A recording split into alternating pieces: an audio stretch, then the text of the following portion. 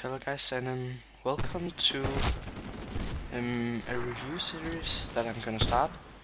And yeah, I'm gonna do it every Monday, I think. So I haven't planned it out yet, so bear with me, but I think it's gonna be on Mondays.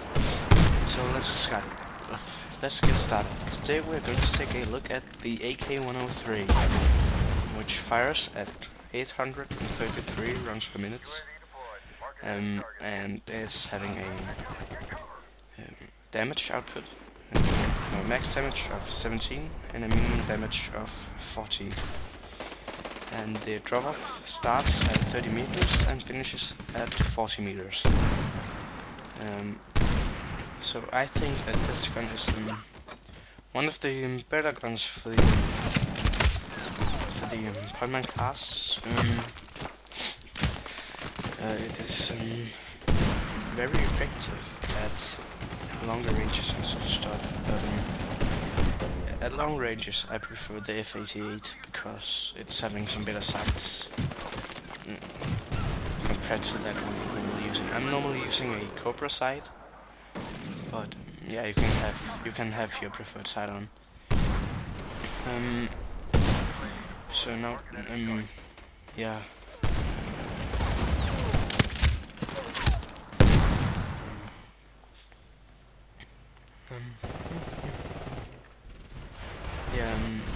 I really like it too because I think that the recoil aren't necessarily the easiest to use, but I think that it's controllable compared to the F88, which is having a all over the place recoil. They haven't got the stats on recoil yet here where I'm looking, so hopefully we'll get it soon. The secondary weapon for the Pointman class is the M87 shotgun.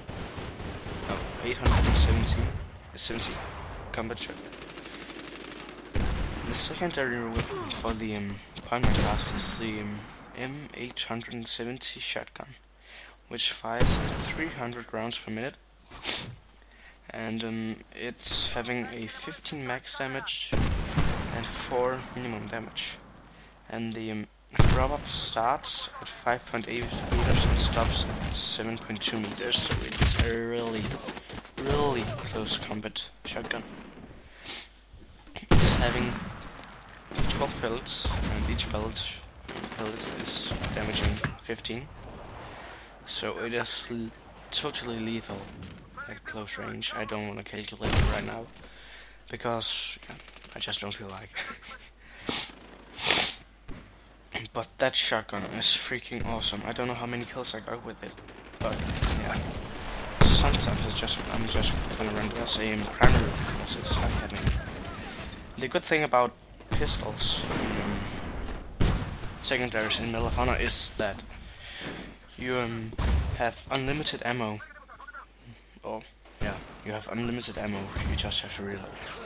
But yeah, I think that's very nice because you can just use the M870 combat shotgun like your primary without really thinking about it.